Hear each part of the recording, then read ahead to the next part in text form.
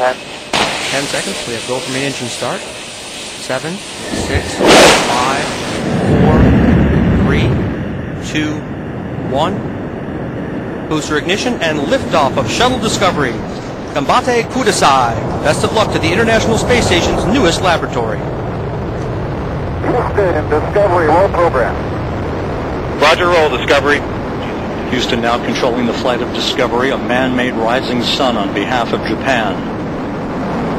Discovery on the proper alignment, heads down, wings level for the 8.5-minute ride to orbit. 4.5 million pounds of hardware and humans taking aim on the International Space Station.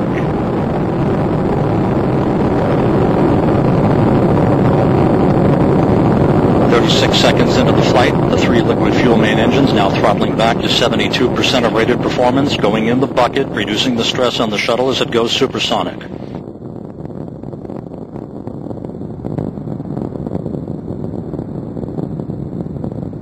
Discovery already 5 miles in altitude, 8.5 miles downrange, traveling almost 1,000 miles an hour.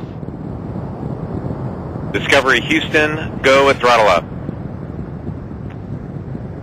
Roger, go and throttle up. Throttle up call acknowledged by Commander Mark Kelly, joined on the flight deck by pilot Ken Ham, flight engineer Ron Guerin, and mission specialist Karen Nyberg.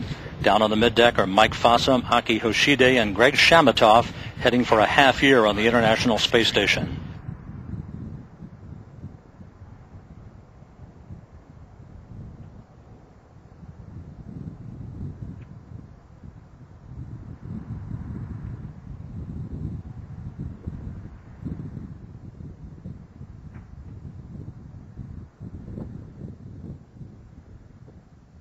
One minute, 45 seconds into the flight. Discovery 22 miles in altitude, 23 miles downrange, standing by for solid rocket booster separation.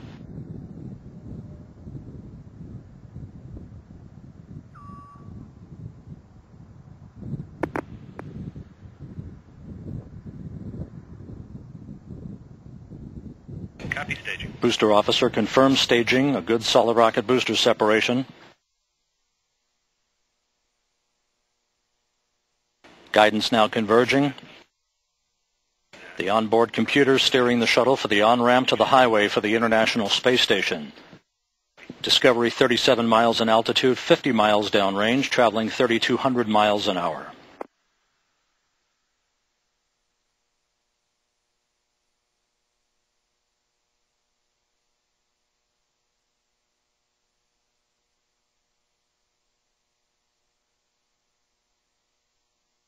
The orbital maneuvering system engines have ignited, providing Discovery with a burst of power for the next 2 minutes, 15 seconds. Roger, 2-engine Marone. That call from Mark Kelly, the first of a series of performance calls in the event of the loss of a main engine. However, all 3 main engines continue to perform normally, along with the auxiliary power units and the 3 power-producing fuel cells. Discovery flying on the singular power of its 3 liquid fuel main engines, draining 0.5 ton of fuel per second from the large fuel tank.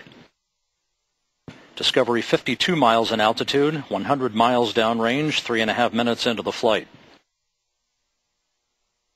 We're coming up on the point of negative return, where the shuttle would be too far downrange, too high in altitude to return to the launch site in the event of an engine failure. All 3 main engines continue to function normally, however.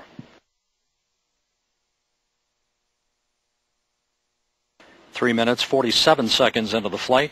Discovery flying straight and true, speeding toward a date with the International Space Station on Monday.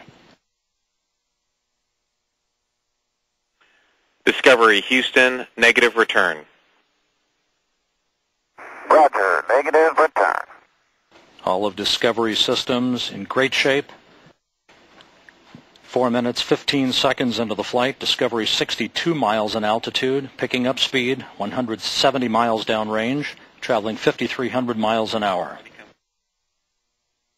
The Environmental Systems Officer reports the activation of the flash evaporator system, providing cooling for Discovery's avionics and other systems until the time that the payload bay doors are open an hour and a half into the flight. 4 minutes, 40 seconds into the mission.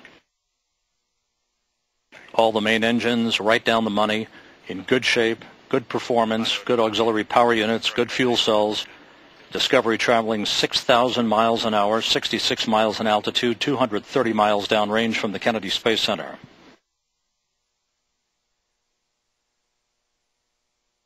Five minutes into the flight, 3.5 minutes of powered flight remaining.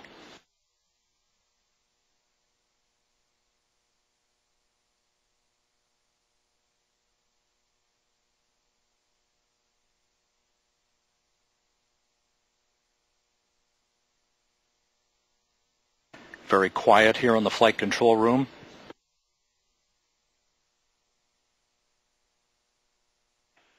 Discovery Houston, press to ATO, select Istris. Roger, press the ATO, will select Istris. That call acknowledged by Commander Mark Kelly, indicating that in the event of a loss of a main engine, we could still make our abort-to-orbit targets. However, all three main engines continue to function normally. The orbiter will soon begin to roll to a heads-up position. Now beginning that roll to heads-up. The main engine's now swiveling.